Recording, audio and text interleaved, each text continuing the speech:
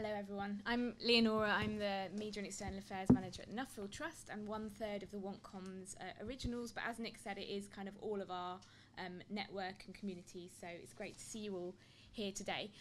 1 year ago, I sat in this chair in this room and I felt extremely nervous talking to my fellow think tank communicators about our jobs, and we discussed how the digital revolution has cracked open think tank communications and allowed us to see what each other was doing, admire or seethe with jealousy at each other's work, and also crucially get inspired about what kind of innovations we can do and how we can communicate our work to our audiences. That's the essence of WonkComms.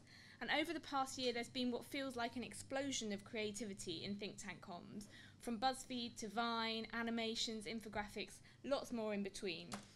I think there's something quite appropriate about us sitting here today as the think tank world is getting extremely overexcited about a 700-page book. It feels even more appropriate than ever to be here to be talking about how we can communicate our organisation's wonkish, nerdish insights to time-stretch people in an era of information overload. So our first panel is about looking back on the year in WonkComms. The panellists here today have all been involved in WonkComms from its early days, and they're going to talk to you about what they've been doing over this past year and some of the ideas that they've picked up. They'll talk to you each for about 5-ish minutes, and then we'll have a bit of time for question and answers before I'll hand over to Richard, who's chairing the second panel, which is about challenges to think tank communications, because we don't rest on our laurels and we want to know what the challenges are in the future. I'll introduce our panel. So at the far end, we've got Sophie Jenkinson, who's now a media and digital guru at IPPR. She spontaneously immortalised WonkComms last year by putting together a Storify. Since then, she was at the Fabian, she's been at the Centre for Mental Health and is now at IPPR.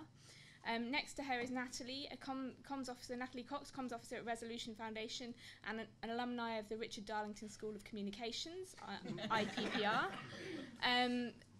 Matt Smith on my left is digital comms officer at Policy Exchange, putting the info into infographic.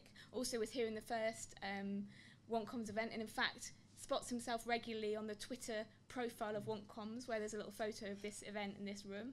And then last but not least, all the way from New York via live stream is Joe Miller, who's Vice President of Communications at the Century Foundation. Joe wrote one of our first blogs on WonkComms, he's spoken at another event, and he's been a driving force in promoting WonkComms stateside. So Natalie, you're up first. Sophie, dear. The year in the think tank communications.